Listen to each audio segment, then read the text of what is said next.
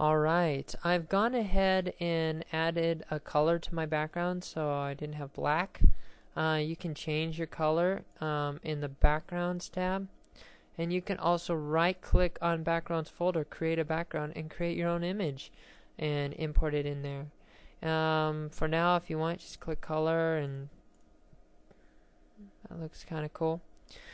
Actually, I'm going to go ahead and use this black. Now, as you notice, since I'm doing this tutorial from scratch without even preparation, you'll notice that there is a transparency issue with our bricks. So go ahead and change it to color black so you can see this. Now, there's going to be things I didn't anticipate, but we're going to go ahead and fix this. This is going to be good. So go ahead and click on your sprites, brick 1, double click, or you can right click properties. And let's hit edit.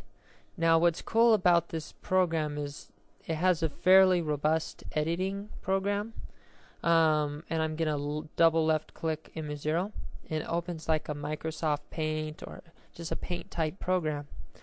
And I'm gonna go ahead and click the zoom button a couple times, and you'll notice the animation that's transparent is green, which any solid color you have back here will be transparent, but because my graphic is touching the edge of this thing, the border, it's having trouble knowing what the transparency is.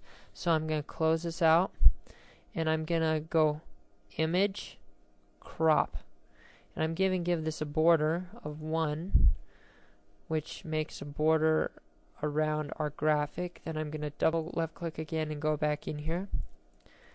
And you'll notice that there in the border there's been this grayish line, and I'm going to go here and use the eyedropper and left click this green and then use the paint, and then I'm going to paint this color. So now we have transparent green around the whole graphic. If you don't want to do all this, it is in the tutorial file downloaded already, and you can just open it. So let me click open and see what. There we go. It's fixed. We did it. Looks a lot better.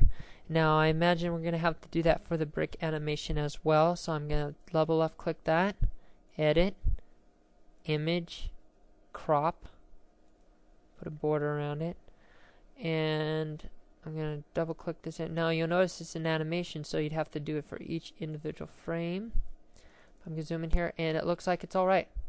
It looks like the animation, when I created that border, it stretched, and luckily everything is alright. Otherwise we'd have to edit that individually. Phew. Thank goodness.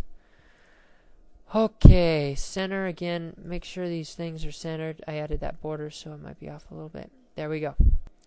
And I'm going to go ahead and save this. And that's good. Now that's good that we learned how to edit graphics, because occasionally you buy graphics or you've downloaded graphics and they're not very good, and now you know how to edit them.